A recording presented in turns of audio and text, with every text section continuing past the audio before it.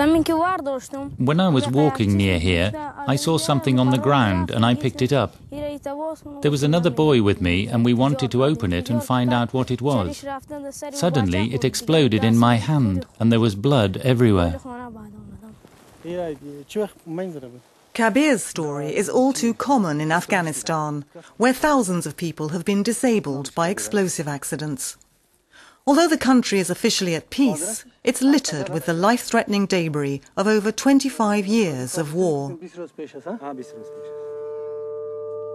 Children are in special danger.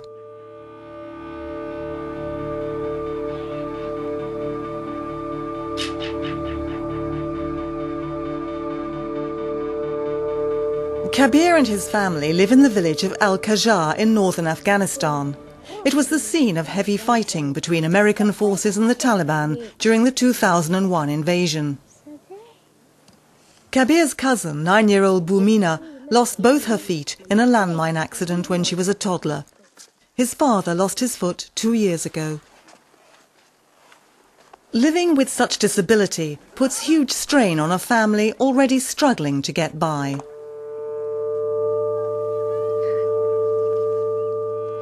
Kabir's family are farm workers. They get paid around 150 Afghanis a day, just $3 between them for weeding the onion field. It's not much to support the whole family. There used to be 4 of us, now we're only 3. When my son was okay, we cleared the field quickly. Now it takes longer because he can only use one hand. We're not as fast as before.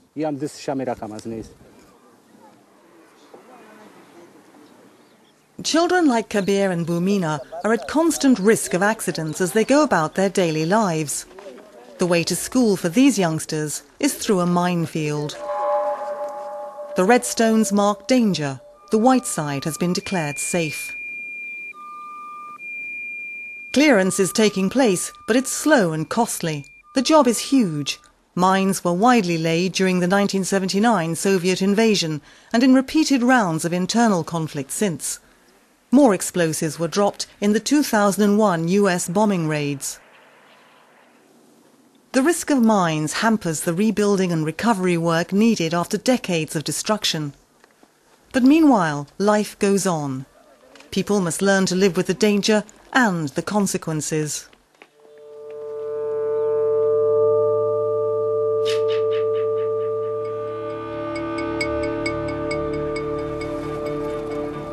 Travelling on Afghan roads is still a dangerous undertaking. Mohammed Shaf takes turns with his brother to drive their minibus between Mazar-e Sharif and Shulgara. They make a good living, even though the road and surrounds have been heavily mined in repeated rounds of conflict. There are many dangers on the roads. It's not safe.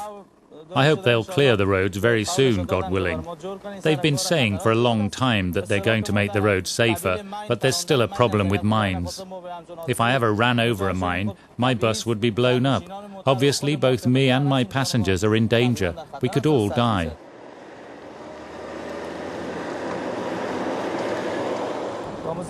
As we say in Afghanistan, it's better to arrive late than never, but to arrive safely. I don't want to die. To help travellers on this dangerous route, mine risk information sessions are being organised by the ICRC.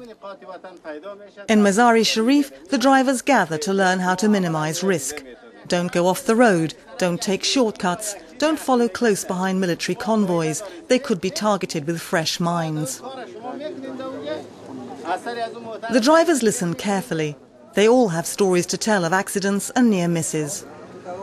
These education sessions save life and limb of both the drivers and their passengers.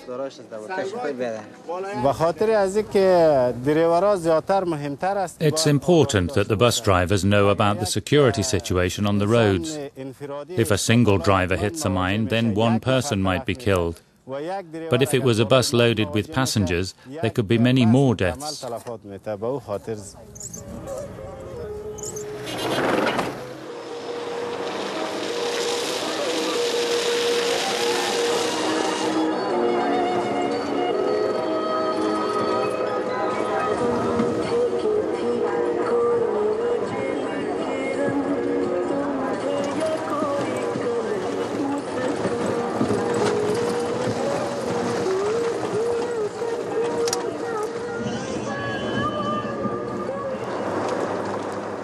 65-kilometre journey takes 2 hours.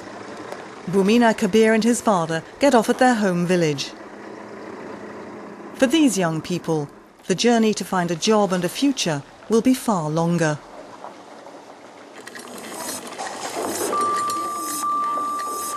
It's extremely difficult, sometimes impossible, for most disabled people in Afghanistan to make a decent living. Skills workshops and a small loan scheme have been set up by the ICRC to help them. One of the organisers is Mohammed Isa, himself disabled. The disabled people are the most vulnerable people in our society.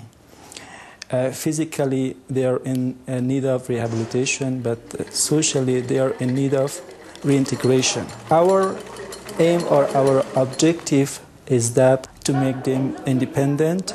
They should be self-sufficient and do their business without any other person to help them. Dressmaking and tailoring classes are a way to new practical skills. Once they've completed the course, the women will be able to work from home or in groups together. So far, the scheme has helped over 6,000 people gain new skills or go into business. It's a small start, but it's a way forward for the disabled in Afghanistan to contribute to their country's own rehabilitation and recovery.